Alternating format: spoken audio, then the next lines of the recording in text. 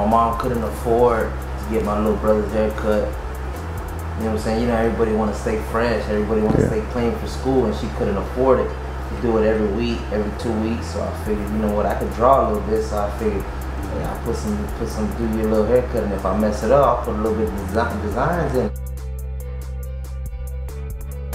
Man, made me start cutting hair because I needed a haircut to take pictures, and well, they was taking pictures of me, like high school pictures, I think it was, middle school pictures, I think it was, and then I just cut my hair off one day. I just cut it short. I needed a haircut, so I just cut it because I wanted to look good for the picture, and I just ended up cutting my hair. I still remember too, my grandma bought them pictures. She bought them, has them still on the wall.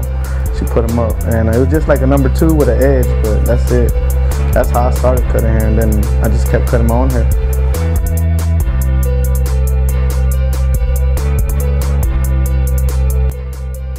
Do what you love, man. You know what I'm saying? Take pride in your work. You know what I'm saying? Don't be afraid to be confident in yourself. You know, you can't. It's not about being cocky. It's about being very confident and work hard. You know what I'm saying? It gets you a lot. You know, we come from 250 square feet.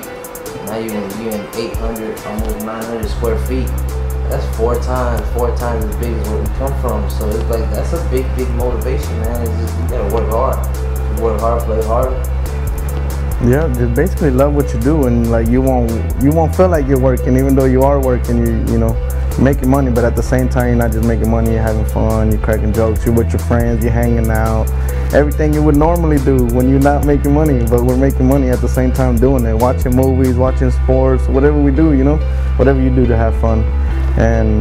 But yeah, that's basically it. Just having fun and enjoying what you do, like he said.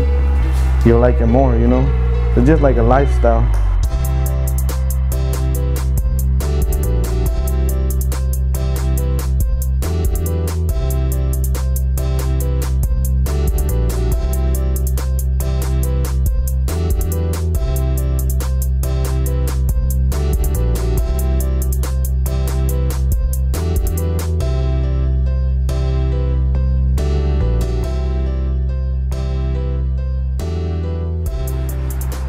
You need a cut, y'all slide through 5646 State Road 674, Wayne Mama, Florida.